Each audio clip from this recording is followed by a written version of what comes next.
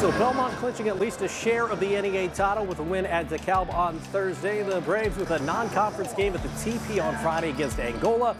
Andrew James doing what he's done all season long, and that score, the basketball, little steal score there, as Bellmont up 15-12 in the second.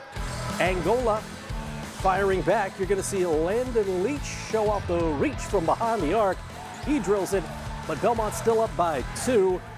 Jack Scheinman for Bellmont coming the other way. Scheinman had himself a night. Dude scored 26 points. That would lead all scorers. And yeah, Bellmont does share that NE8 title with Columbia City. They win this non-conference game, though, 65-41.